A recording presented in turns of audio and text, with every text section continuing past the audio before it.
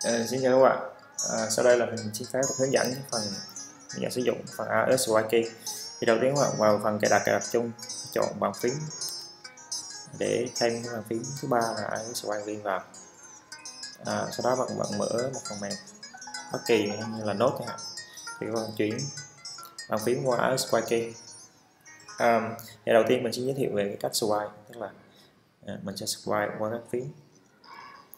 Các bạn chỉ cần vuốt tay nhẹ nhàng qua phím là sẽ ra chữ các bạn cần. Đây là cách rất là nhanh để gõ tiếng Việt này. Thì ở đây có cái gợi ý là các bạn có thể là thay thế ở đây.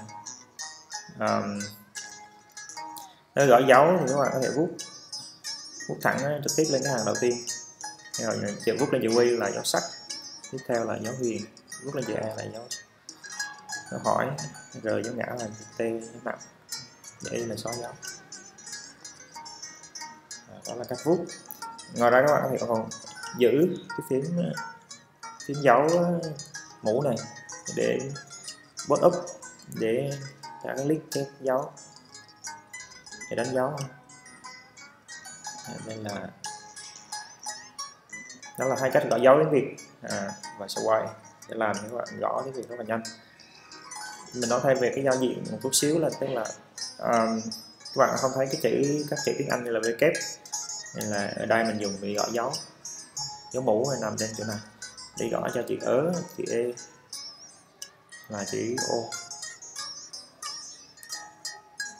Ví dụ như là cái chữ O thì các bạn có thể swipe từ cái chữ O qua chữ này, như là từ thôi chẳng hạn, thì các bạn swipe từ chữ O qua chữ O đi về chữ Y.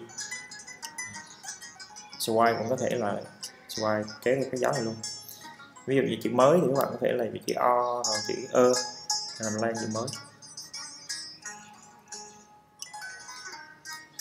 Đó là các cái gõ dấu chữ. Riêng chữ Á thì các bạn nhớ là không qua chữ A mà nó là phải về chữ Á ở dưới này. Á nằm ngay vị trí Z.